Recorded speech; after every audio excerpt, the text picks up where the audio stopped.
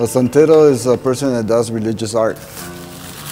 And it started in probably the 1700s when our ancestors started to arrive in northern New Mexico and southern Colorado.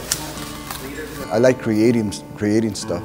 I do my own sketching and then I create what I think they look like.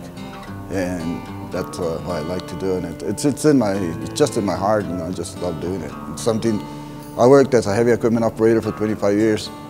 And I'd rather be doing this. I had it permanent, and every time I would load it, I would break it. This piece, St. Francis and St. Clair, I read the story about him when she wanted to devote herself to Christ.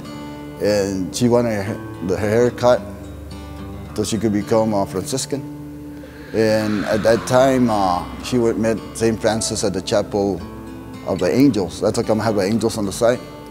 So she had St. Francis cut her hair. And at the same time when I thought about the idea, I had cut my chongo off. And I saved that like for 5 years. And when I read the story, I said, I have the perfect piece of hair. So I went and braided it and I used it for my piece of art. It took me about 6 months probably doing that one. And I carved every individual piece, and I think every piece you make is for that individual place or individual person, you know. And I spoke with Father Miguel, and Father Miguel had told me that he wanted to commission me on St. Francis and St. Clair. So I said, okay, I'll do them for you. And then I went home and I had this piece at a gallery. And me and my wife were going back to Las Vegas. I told her, I have the perfect piece.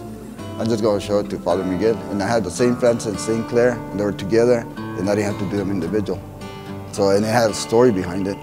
So it was perfect. You know, it was made for that. You know, it was made for this place. Now there it is. She's home.